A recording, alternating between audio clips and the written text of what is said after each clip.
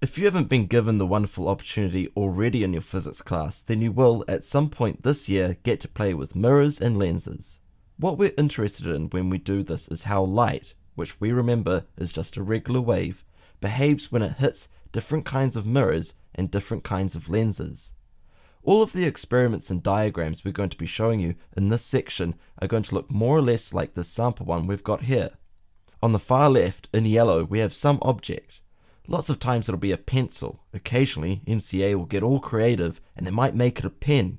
Whatever it is though, we call it the object. The object gets placed on a flat surface, like a desk.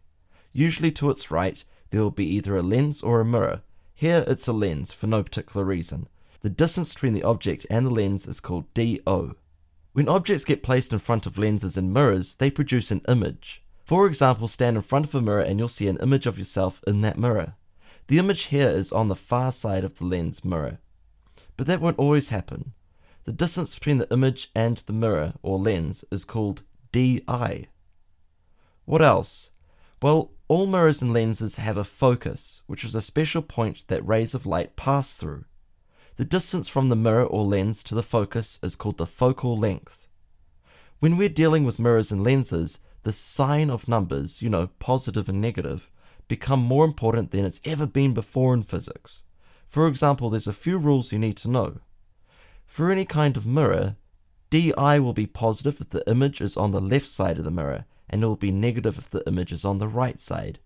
For any kind of lens, DI will be negative if the image is on the left side of the lens, and positive if it's on the right. So they're just the reverse of each other. You can remember this by thinking, in a mirror the light rays are supposed to bounce back, right? So it's normal for the image to be on the same side as the object, and so in this situation, DI is positive. Sometimes, actually almost all the time, in this external, the lens or the mirror has the effect of making the image smaller or larger than the original object. We use a special number called the magnification to describe this. The equation to find the magnification looks like this. M equals the image height over the object height, which is also equal to the negative of the image distance over the object distance. The second equation we'll be using to make our calculations is this one. 1 over the focal length equals 1 over the image distance plus 1 over the object distance. Great. Now let's move on to the truly thrilling part, which is the mirrors and the lenses. Curved mirrors, never flat mirrors like you're used to, come in two varieties, convex and concave. These two characters look like this.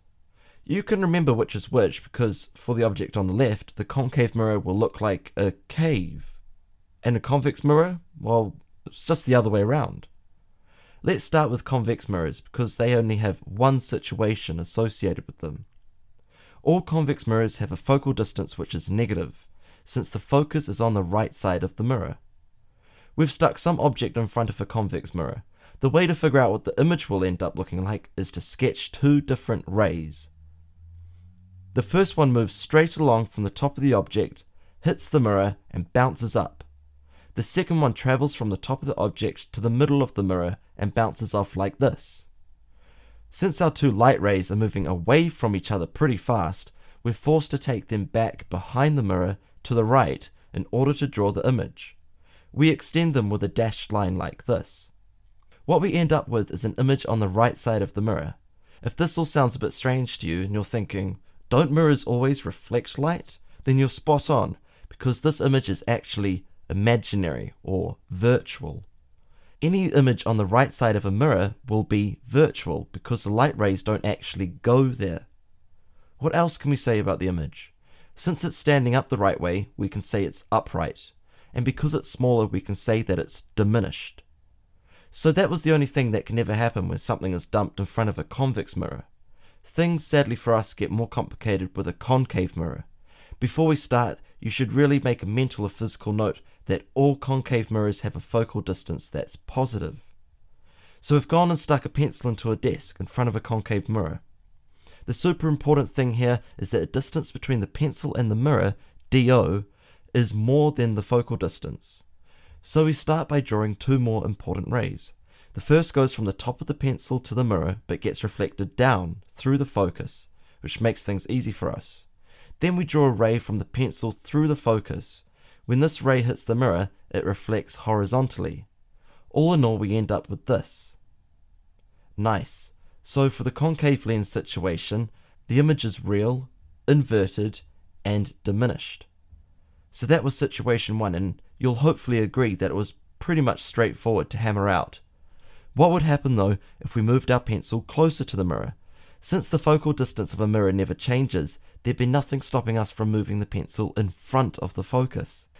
Well, we haven't heard any sirens yet, so we're going to assume nobody minded us doing this. The two rays we draw now are exactly the same as the two we drew before. We end up with rays like this. The only way we can make an image is by using that dashed line trick we pulled with our convex mirror. The dashed lines, which pass through the mirror to the right side, give us this final image.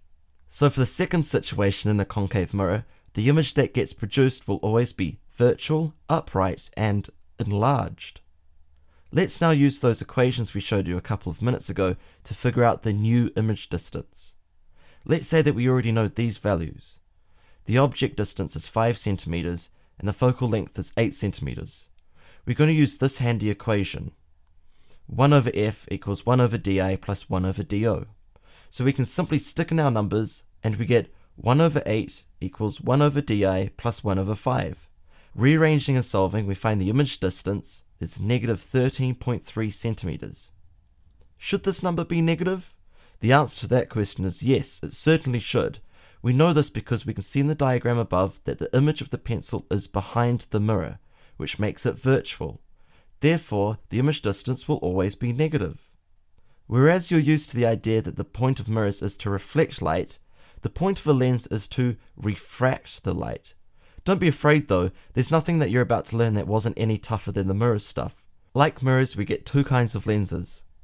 Concave lenses work in the simplest ways, so let's start there.